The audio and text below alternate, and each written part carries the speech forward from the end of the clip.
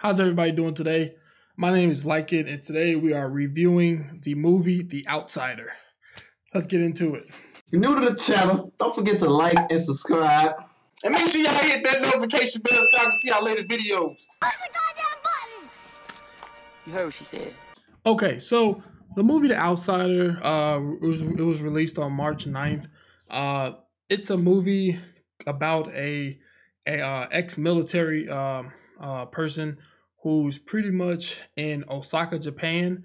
This is close to about 1950s, and pretty much he gets into it with the Yakuza, and you know what I'm saying, pretty much a story untold from there.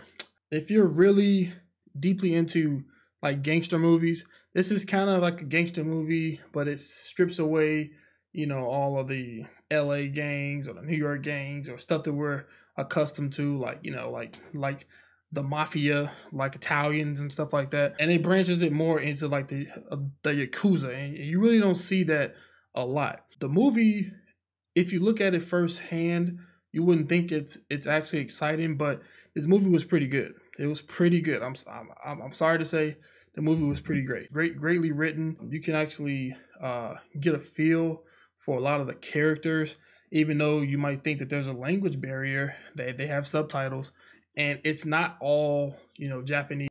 It's a perfect blend of, you know, English and Japanese as well. The actual story was great. I love the action scenes. There's a lot of parts in the movie that you don't think is going to happen, but it ends up happening. Pretty much, this dude is pretty much a badass. His name is Nick. He's played by Jared Leto. Jared Leto recently played Joker in Suicide Squad, and you really, like, this was a role I didn't think I could see Jared Leto really excel in, but he surprised me.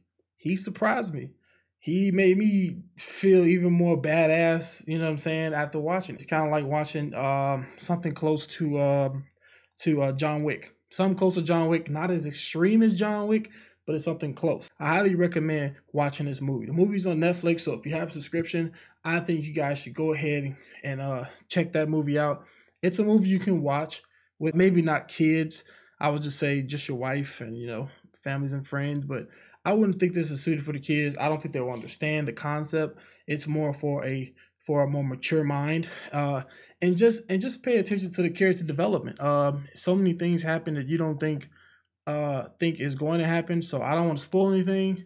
I just want to give you guys like a brief overview of this actual movie and to tell you that the movie is actually worth the watch. So Lycan gives it a stamp of approval. Go ahead and watch this movie. If you've seen it already, jot down in the comments what your favorite part is. If you haven't seen it and then you go watch it, let me know if I made a right choice and recommended this movie to you. I don't review a lot of movies, so I just review mostly movies that I pretty much see that captured me. And if you want me to review any other movies, I'll check them out on my spare time and I'll shoot you guys a review. So have fun watching Jared Leto's new movie, The Outsider. It's a hit. See you later. Lycan out. Push the goddamn button! You heard what she said.